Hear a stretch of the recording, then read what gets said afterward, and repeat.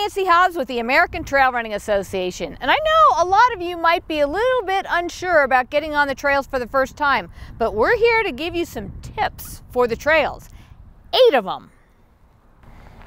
So for the first tip, you have to identify a trail. We're out here at Ute Valley Park. It's one of the Colorado Springs parks, and this is the trail on which we're going to run today. The second tip is to think time, not distance. So plan your run not thinking of doing 5K or 10K, rather thinking about doing 30 minutes or an hour, and that will make a big difference the way you start out on the trails. The third tip is probably one of the most important tips we can give you, and that's to watch the trail underfoot. If you want to enjoy the view, you should stop and enjoy it. The fourth tip is to dress appropriately for the conditions, what they are and what they might become.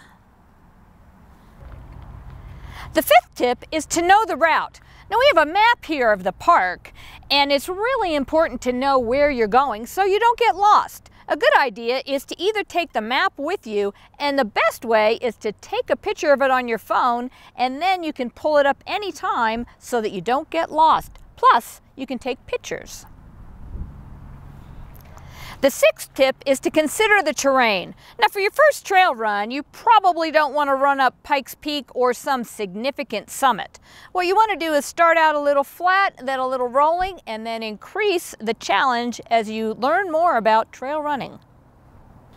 The seventh tip is to think hydration and nutrition. If you're only going out for 15 minutes to 30 minutes, you probably don't need to worry too much about that, but you should have some hydration or nutrition in your car for the drive home. If you're going out for more than 45 minutes to an hour or more, a good idea is to have some nutrition and hydration with you on the run.